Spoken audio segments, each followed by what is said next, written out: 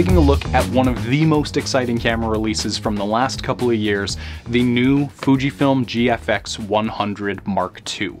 This thing is nuts. It does 100 megapixels, medium format, does 8K IMAX ready video, among a ton of other amazing new features that Fuji's packed into this guy. So I'm super excited to get talking about it. So why don't we switch to it so you can see what the video looks like off of it while we talk about some of the amazing use cases for this great new camera. All right, super quickly, before we switch over to the GFX for our main angle here from our usual Sony camera, I did want to mention that this is not going to be a super in-depth technical review of the camera.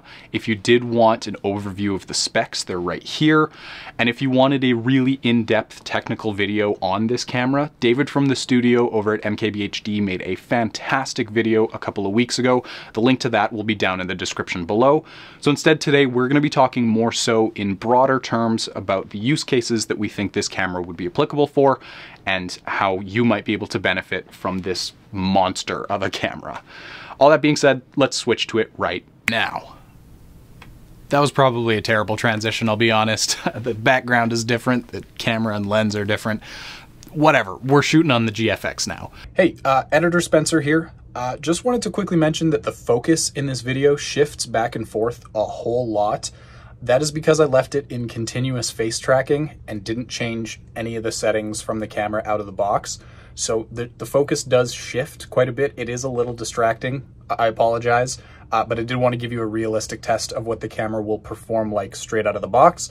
I'm sure you can dial the settings in a little bit better to get less shifty, jittery focus, but just a heads up, the remainder of the video might shift back and forth a little bit. Okay, back to the video. And there are really two main categories in which this camera differentiates itself from previous medium format models. One being that it is a full-on digital cinema camera, more on that in a second. And the other is that it's sort of bridging the gap between full frame and traditional medium format bodies. Let's talk about how. On the left here is traditional full-frame cameras, like the Nikon Z9, the Canon R5, or any model that you can think of really. And on the right is medium format cameras, so like the GFX 50R or the 50S or any of those guys. And that middle ground where there's a little bit of overlap between both body types, I think is exactly where this camera slots itself in. So it's not going to be as fast as the fastest full frame cameras for sports and wildlife shooting, but it can do up to 8 frames a second burst with a slight loss in image quality, but order of magnitude faster than previous medium format bodies. It can still do studio portraiture as beautifully as other medium format cameras, but it can now do it outside the studio, so you don't necessarily have to be locked down on a tripod with a barely moving subject. You can shoot things that are a little bit quicker on it. So I think it bridges the gap nicely between full frame and medium format, and it's only going to get better as time goes on. This is certainly a really big step in the right direction, but I still don't think you'll be shooting high-intensity sports on something like this, nor would you really want to. This is a big, cumbersome, heavy camera that is still best suited for studio work and landscapes, but you can now get away with other types of photography with it being so much faster, with better autofocus and better image stabilization, and all of the amazing improvements that Fuji's made to it. And to go back to what I said up top about this being a professional video tool, it has everything and more that most modern filmmakers could need. It's got quicker and better autofocus, it's got 8K recording, it's got a whole bunch of different crop factors and lens support for alternate lens types like anamorphic lenses with de-squeezing internally.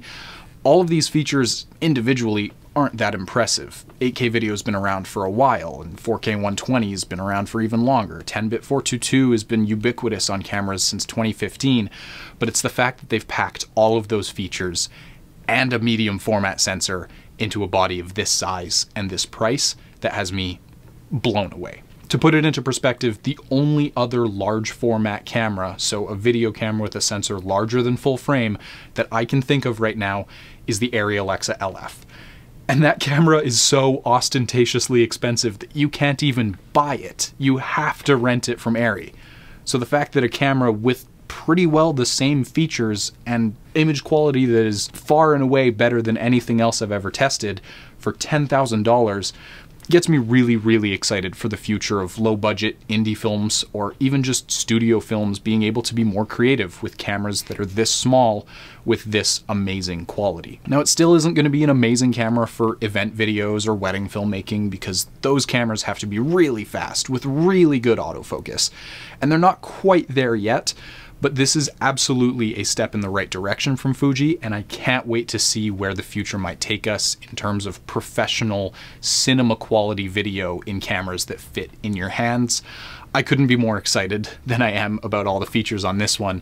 If you couldn't tell already, I'm definitely more of a video nerd than I am about photos. All that to say, the GFX 100 Mark II is an amazing video camera. All right, I gotta stop myself because I could keep going about this thing for hours. I've already been at this for well over an hour. This video is gonna be ridiculous to edit. So TLDR, what's my one sentence thoughts on this camera? It has me incredibly excited for the future, and it's incredibly evident to me now what Fuji's game plan has been.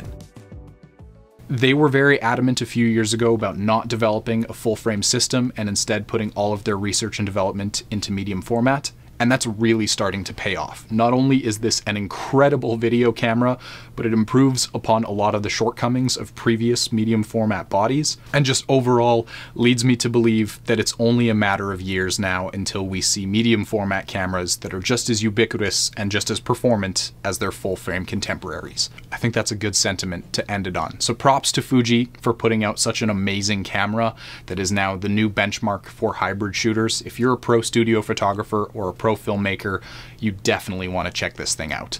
So thank you so much for watching. Stick around to the end of the video if you want to see some sample images and sample videos off of this guy. As always, check all the links in the description for all of the information I talked about in today's video. Leave us a like if you liked it, a dislike if you didn't. Subscribe if you want to see more videos from us, and thanks for watching. We'll catch you in the next one.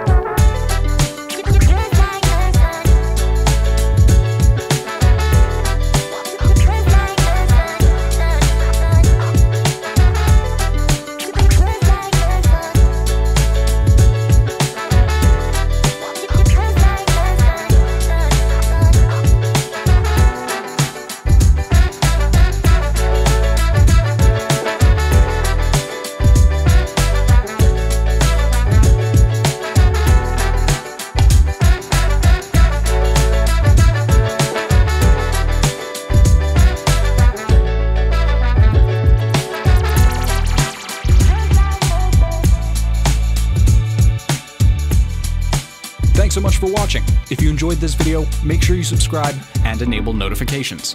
Find us on Facebook, Instagram, and Twitter at McBain Camera, and visit us online at www.mcbaincamera.com.